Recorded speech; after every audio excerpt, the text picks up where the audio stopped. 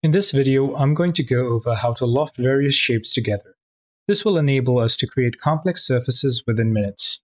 This is a follow-up to an older video, or rather an update to a terribly outdated video I did years back, in which I showed you how to manually loft shapes together in Blender.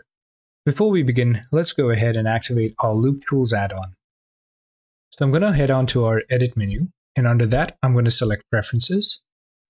Once the Preferences window is open, I'm going to click on Add-ons, and under that, I'm going to search for Loop Tools. Now, in my case, I've already got it activated. You need to ensure that you check this box, and we're good to go. Loop Tools enables us to automatically loft shapes using a script. The loft function is a rather important one. Those of us who are acquainted with CAD modeling applications will attest to how invaluable it is. Before we move on, let's go over some of the conditions we need to satisfy in order to achieve predictable results. So let me go ahead and grab my Annotate tool. And I'm going to name this S1, this S2, and this S3. So the first condition we need to satisfy is to ensure that shapes 1, 2, and 3 have equal number of verts. This way it's going to behave predictably. And the second condition is to ensure that these shapes all join together. Otherwise, the loft function is not going to work. So now that we've got that out of the way, let's go ahead and clear all this up.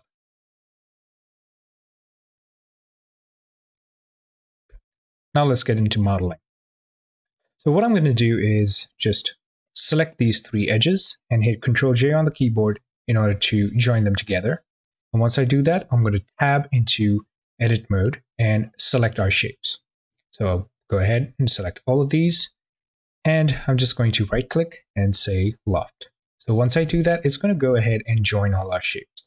Now, I'm going to switch to orthographic view and just go into our wireframe. And you'll notice that between shapes 2 and 3, the edges are absolutely fine. But when you look at shape 1 and 2, the edges are crisscross, and this is not what we want. And if I go ahead and try to adjust this to get our edges aligned, you'll notice that it's affecting the edges between shape 2 and 3. So what we're going to do is we're going to go back, and we're going to just select two shapes and loft them together first. So let's go ahead and loft this again. And once we do that, I'm going to use the twist function to straighten our edges out so that it's symmetrical across the x-axis. So once I've done that, I'm going to select shapes 2 and 3 now and repeat the loft function. And once I do that, it's going to go ahead, join the shapes, and I now just need to adjust our twist. So give it a value of about 0, and now our shape is ready.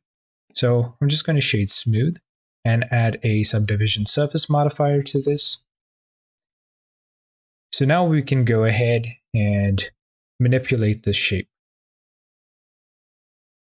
I'll then tab back into edit mode. I'll add a loop here and one here, and then select a couple of faces right about there, and then just pull it up and just bump up our viewport levels.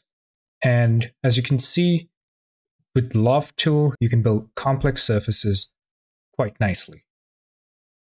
All right, that brings us to the end of this video. If you found this helpful, like, share, and subscribe for more. Thanks for watching.